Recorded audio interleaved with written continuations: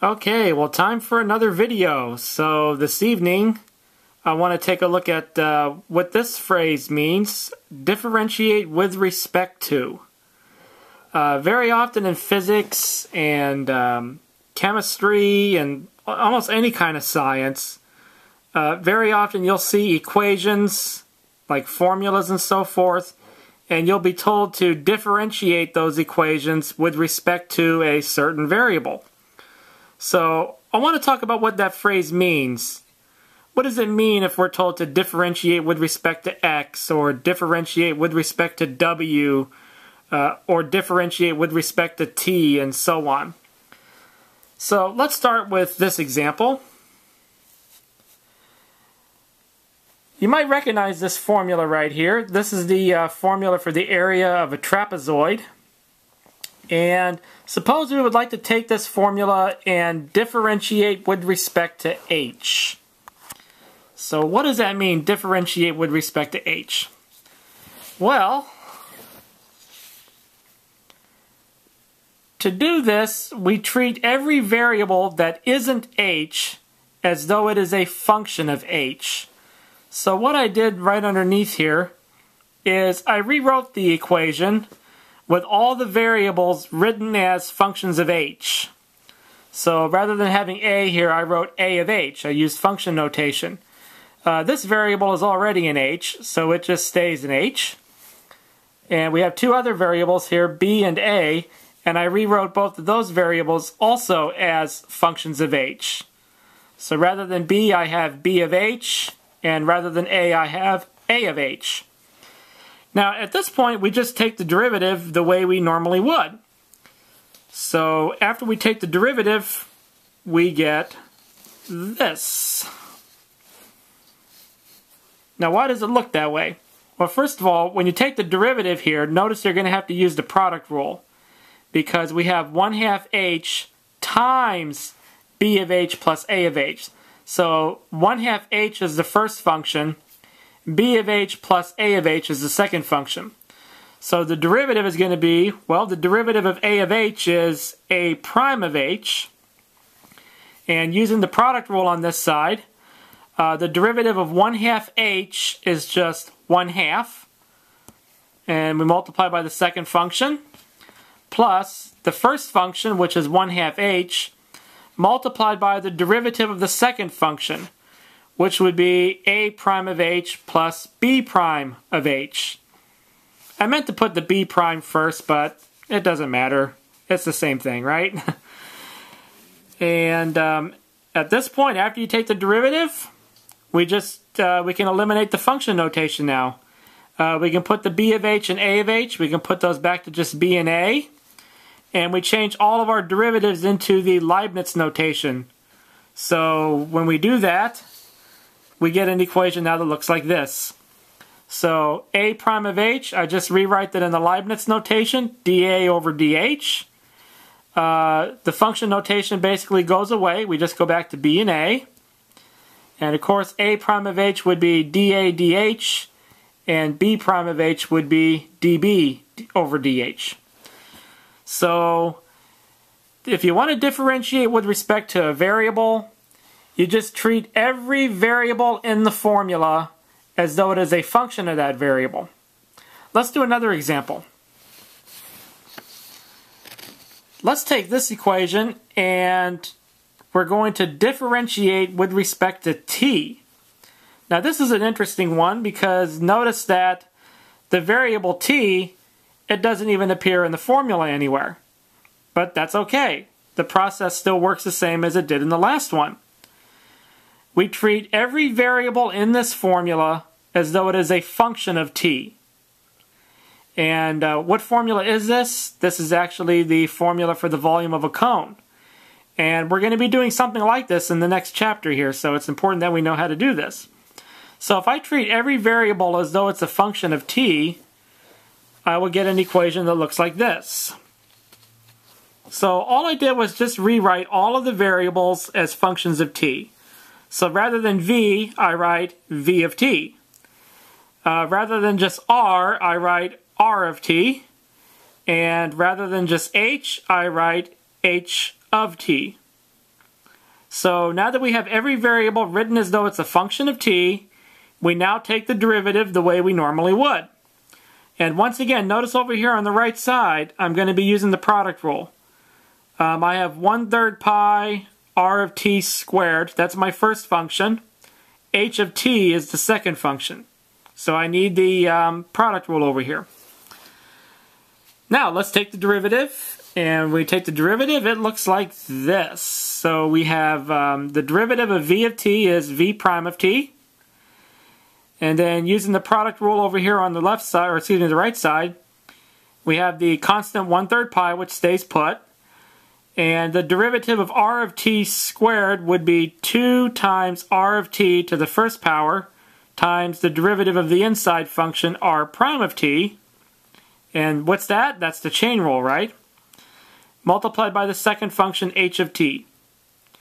Plus the first function, 1/3 pi r of t squared, multiplied by the derivative of the second function, which would be h prime of t. Now, after we differentiate, we can just put everything back into the original variable. So we can put r of t back to just r, and we can put h of t back to just h, and we change all of our derivatives to Leibniz notation.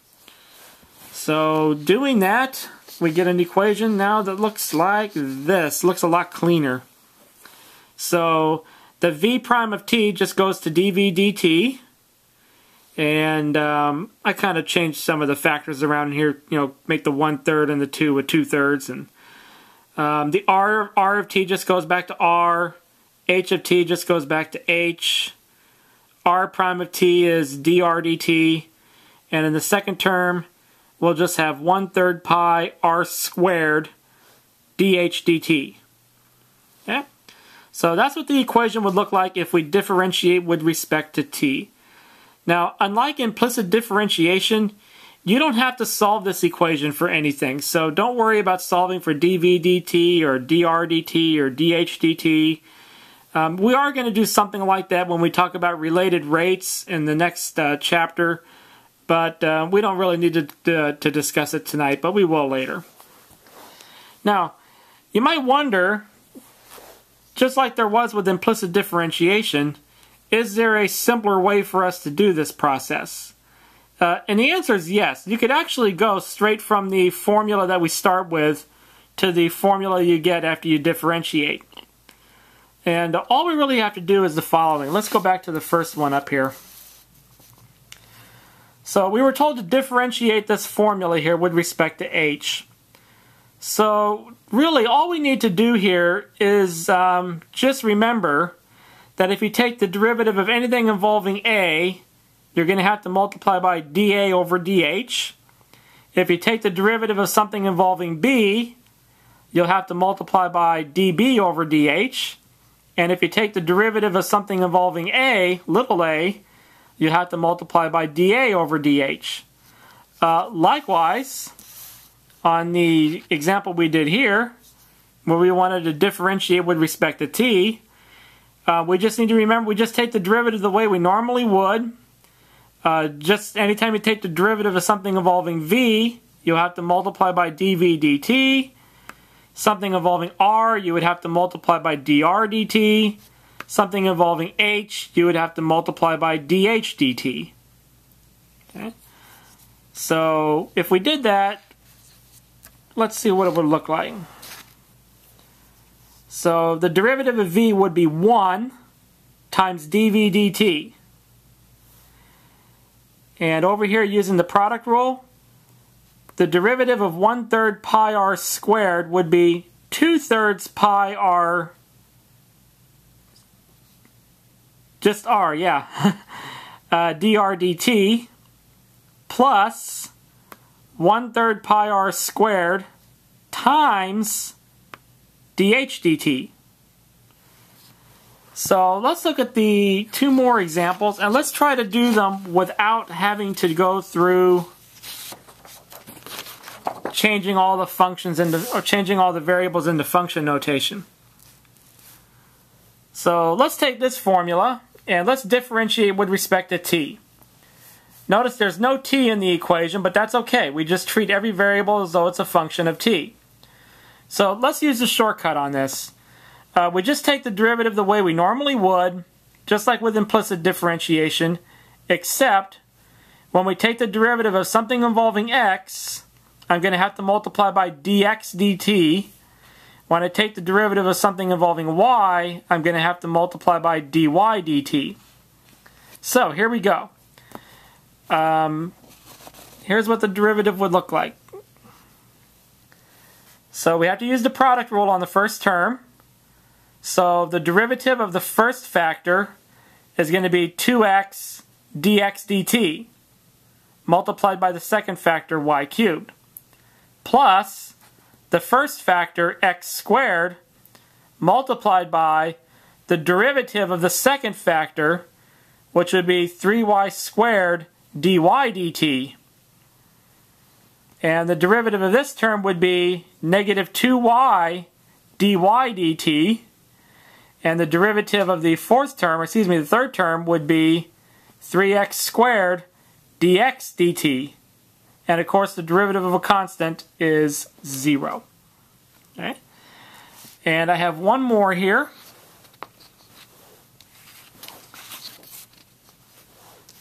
Let's differentiate with respect to m.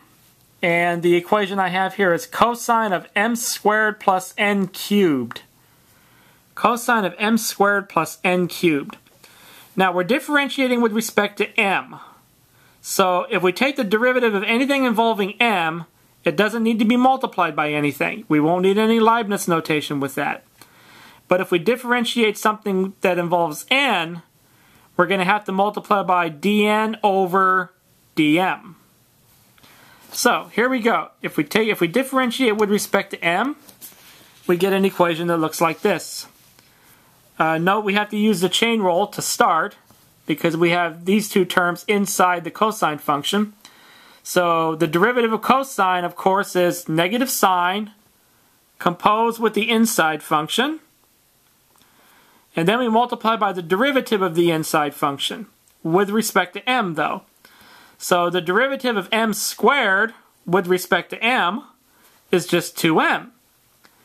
The derivative of n cubed with respect to m is 3n squared dn dm. So we'll do a few more of these examples in class tomorrow when we're doing our review day for our test. And until then, that'll be all. So we'll see you tomorrow.